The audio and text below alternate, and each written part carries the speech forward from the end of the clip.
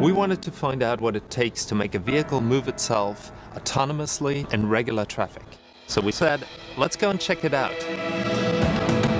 On about 100 kilometers of country and city roads, with technology that is actually not that far away from what's in the S-Class already today. We did not just pick any route, but a very special one. The route where Benz made history 125 years ago with the world's first overland drive. The challenges were enormous. From the smallest streets and little villages to big cities, we had everything.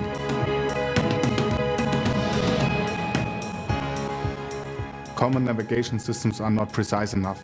We needed a localization that can give us exact position on a centimeter base.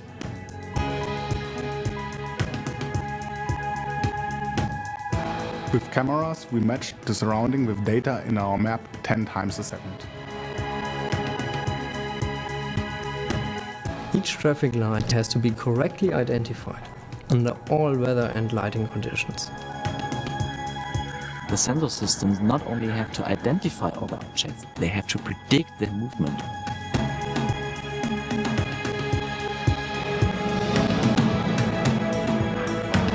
We must teach the vehicle to take the right decisions in all situations, reliable and within fractions of a second.